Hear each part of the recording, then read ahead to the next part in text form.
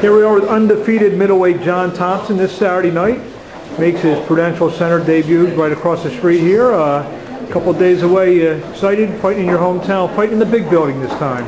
Yeah, very much excited. It's our MGM Graham of New Jersey, the Prudential Center. The different feeling, I know you fought down the street, the Robert Treat, a couple of times, a couple other places.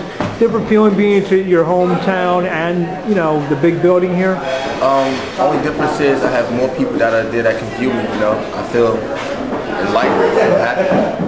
There should be thousands of people. You feel this is a great opportunity to gain some new fans because of... Definitely. I mean, you know, because of the event and the name that the Prudential actually holds, there'll be more people, I believe, higher outtake of people, which should be great for me.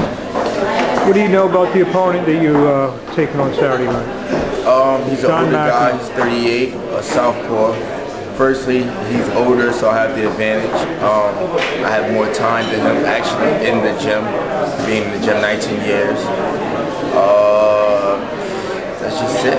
You know, he's a southpaw. He's not very much so a boxer. He's more so just a puncher. Like, even though he doesn't have knockout power, but I guess he believes he does. He's been in the ring with some good fighters. He's beaten a couple good fighters with some good records. You feel win obviously only counts as one win, but to beat an experienced guy who's beaten some top end fighters, you feel, I mean, you can maybe this could be like almost like a 5-fight learning experience into one? Not technically. I mean, being that I've been boxing for so long, I have actually been up against a lot of tough fighters, and I wouldn't put him in the category of a lot of fighters I have, but you know, him having a place of how you say, he's known as a higher fighter than I am.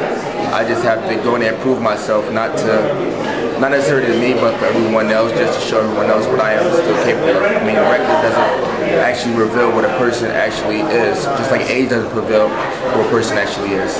Anything you want to say to the Apollo kid with 2D, and what do you think you want to say to your fans in closing? I love y'all. Just remember that I'm not just doing this for me. I'm doing this for y'all. That's what the name stands for, Apollo Kid. We'll see you Saturday night.